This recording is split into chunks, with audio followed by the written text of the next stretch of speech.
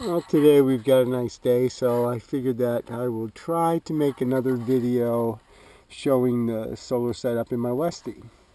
What we're looking at here is the Morningstar ProStar 15 amp charge controller, of which I have a 135 watt panel mounted permanently to the pop top roof, and also a portable panel which is 100 watt that I can plug in when we get to the campsite.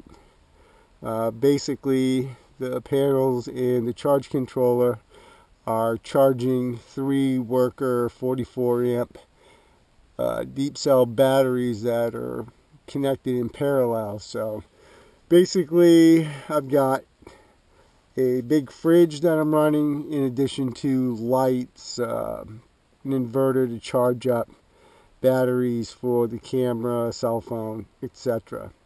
Also TV, but we don't use the TV all that often. Currently my voltage is 14.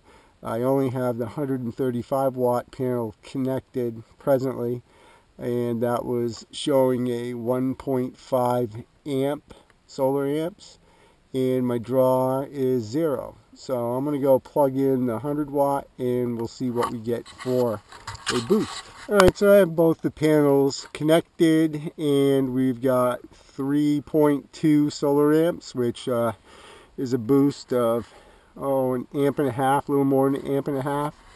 The blinking light on the charge controller is showing that it is charging. My voltage is at 14.7. So finally, nice sunny day, able to show its potential with the 100 watt panel connected to the system. Yep, very satisfied.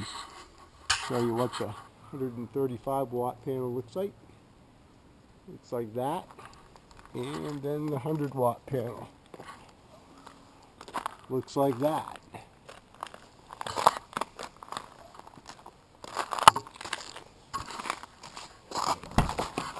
And it is plugged in right at this point.